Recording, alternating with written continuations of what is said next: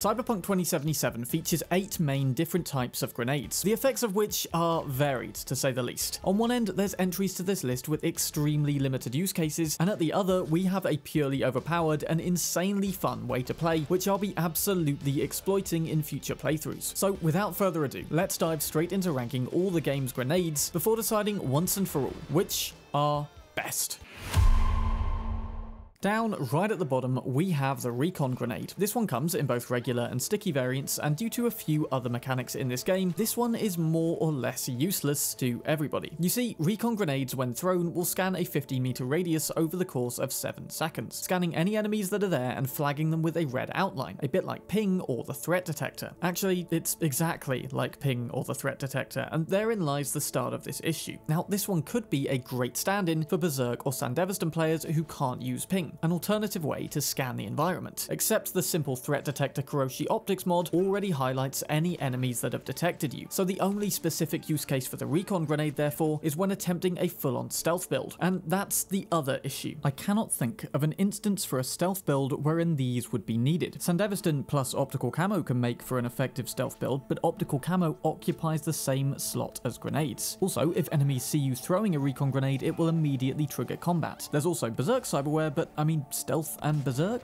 Who does that? You are better off just using your eyes and initiative, remaining out of sight and sneaking up wholly undetected, than risking blowing your cover for what? A little more information about who's where? This is a nice idea with potential. Say we could instead throw the sticky variant at a network device to make it work like ping but with no traceability, and this could function as an awesome alternative, but as it stands, I can't really see much use for it. Still, for anyone interested, you can buy the sticky variant from the West Wing Estate weapon vendor, or the regular from Marty Genklo at the Biotechnica fuel station. Every vendor, by the way, appears to sell basic frags and then just one other grenade variant. It's not like weapon mods where they cycle differently in everyone's inventory, which is a good thing because I can tell you where specifically to look for each one, but there is a little more travel involved. Some crafting specs are usefully available, however, which can definitely save you time in a build where you've scaled up technical ability. Or equally, just by playing the game, you can find plenty as basic RNG drops around the world.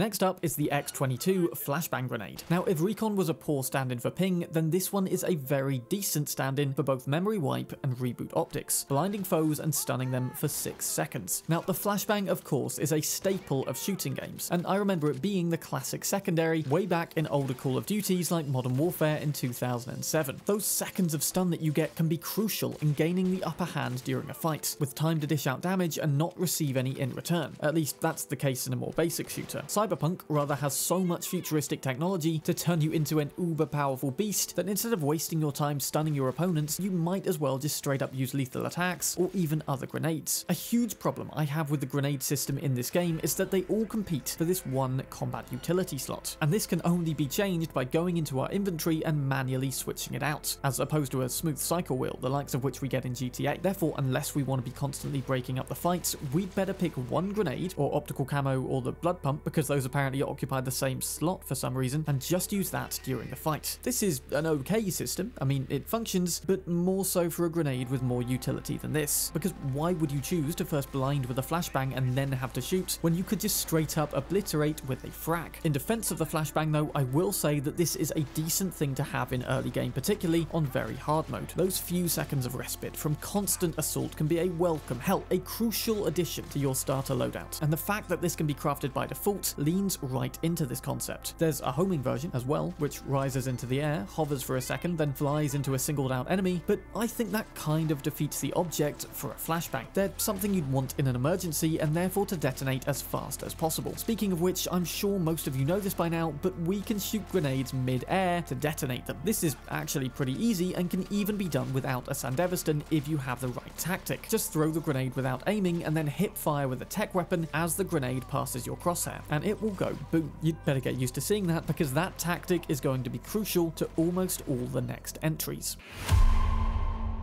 Next up is an entry that I'm kind of surprised to be ranking this low. Alas, its performance speaks for itself. The Char Incendiary grenade comes in regular, sticky, and homing variants. It deals a small amount of base damage, which also applies a lingering burn effect for 4 seconds. Now, despite appearing from the outset like a rather powerful addition, this one doesn't actually, in comparison to others, inflict tons of damage, and it will take several before draining anyone of health. Compared to a basic frag, which is cheaper and easier to get, I'm just not sure why you would go with this. Even throwing it into clusters of foes doesn't yield any particular advantage over the others, as its blast radius is only 3 meters. Again, not as much as other, more powerful grenades. The homing version works alright, and if you can abide the delay whilst it homes, it will make sure to fly into a single target. Else you could self-detonate by skillfully shooting a regular or carefully aim with a sticky using the Grenadier perk. The homing version can be automatically crafted at level 7 or bought from the Corpo Plaza weapon vendor before that. The regular can be bought from Robert Wilson at the Second Amendment store in V's apartment building, whilst the sticky spec can, according to the internet, be acquired during the Lost and Found crime activity just here in Westbrook. That one didn't come up for me personally though, so that appears to be an annoying change. And provided it's not just me, we will now have to scour for exactly where that one is, and when I find out, I will upload it in a short. Again, this would work great as a secondary grenade if we had some sort of equipment wheel, or even just more number keybinds on keyboard. As it stands though, there is hot competition for which grenade exactly deserves the one equipment spot, and this one, on a personal level, just ain't gonna cut it.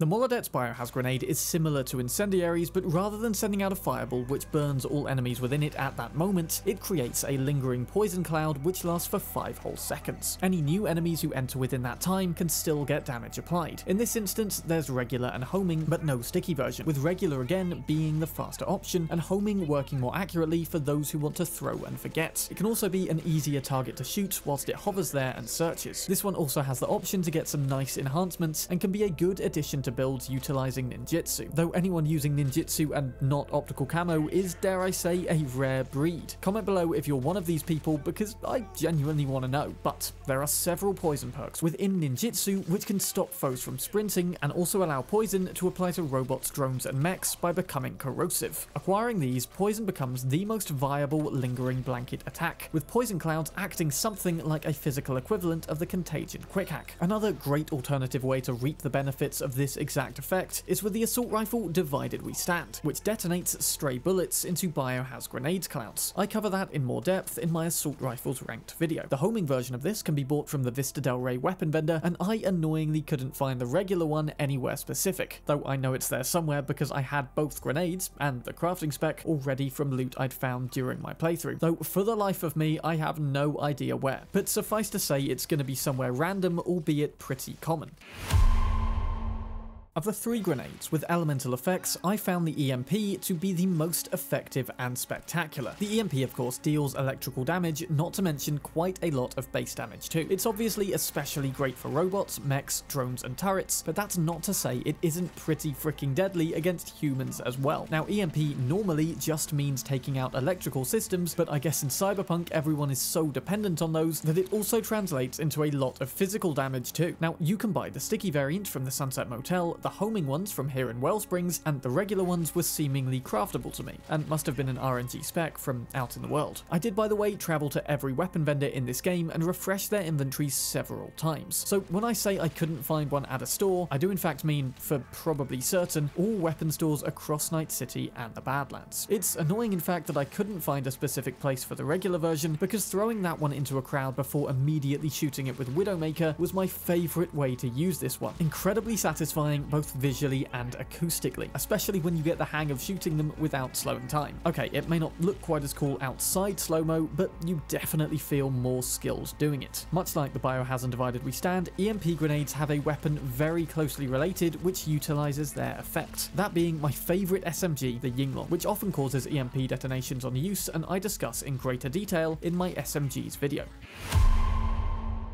The most powerful grenade for straight up damage in the game. The crafting spec for Ozob's nose is learned after completing the side quest Send in the Clowns, during which we meet Ozob, a clown who quite literally has a grenade for a nose. He'll ask us to drive him to Little China, right by where Victor and Misty work. It's a pretty straightforward driving mission with one little fight at the end. After it's complete, Ozob will pay us about 4 grand and we'll learn the crafting spec for his legendary nose grenade. It's the only legendary grenade in the game, in fact, with a crazy blast radius of 6.5 meters. It was reaching at peak to levels of 12,000 damage for me, and completely obliterating everyone even on very hard. And what's more, upon detonation, it gives off this unique colourful party clown effect, which ironically makes the most deadly grenade feel kind of playful. Why isn't it at the top of this list, therefore? Well, here's where we come to this grenade's major caveat. You see, grenades are all relatively easy items to come across in world, and hell, even if you do have to resort to buying some, they're pretty cheap. But Ozob's nose must be crafted, and with the Edgerunner Artisan perk no less, meaning we'll need 18 attributes in tech in order to get this one. Sure, that's not an amazingly tall order, considering we need that anyway to craft legendary weapons, except the 2 grenades above this are already almost as awesomely powerful, as well as accessible at lower levels and easier to buy or craft. Hell, the quest to meet Ozob doesn't even unlock until pretty late into the main questline, so even if you grind to high crafting early, you still can't unlock this unless you blitz the main quest as well. So despite technically being the best on raw damage stats, and don't get me wrong, using this with the mid-air shooting tactic is something I'll totally be exploiting now when playing in late game, there are, on balance, the 2 final entries which are viable much earlier on and still hold up into the endgame.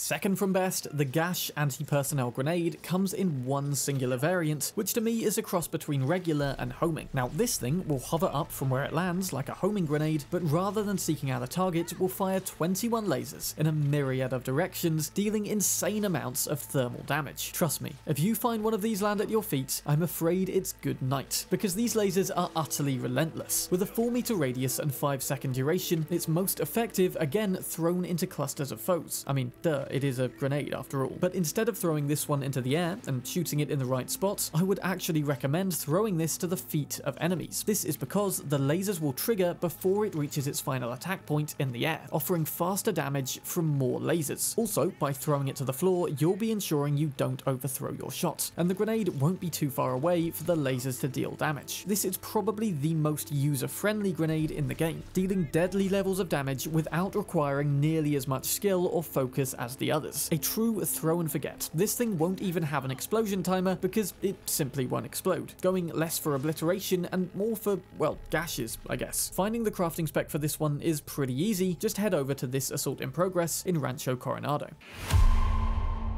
So finally, I find myself in the rather unusual position of declaring that within a game, set in a somewhat distant and technological future, that the most effective grenade happens to be the basic Frag. This of course deals nothing but pure base damage, though can apply bleeding to any lucky enough, or maybe unlucky enough, to survive the initial blast. One of the best things about this one is it can be crafted immediately, and at purely common rarity for the regular version, we will simply need common crafting components. It's really great early game, and just as good into mid and late game. Again, just like Ozob's nose, throwing and shooting this one is an insanely overpowered way to play, and I would seriously recommend trying it if you haven't yet. No specific perks are even needed, not even Grenadier, since actually aiming before throwing doesn't allow you to shoot quickly enough straight after. The sticky version also works equally as well, and if you are decent at aiming your throws, these are best reserved for bosses like Cyber Psychos, as you can get the grenades to explode as close as humanly possible. What's more, the crafting spec for this one can be bought from the Aldecaldo weapon vendor, who wasn't selling it initially when I went there, so I had to wait a day. We can't wait inside the camp though, but I can sleep in my bed, which is a preferable alternative anyway, because that also happens to be Panam's bed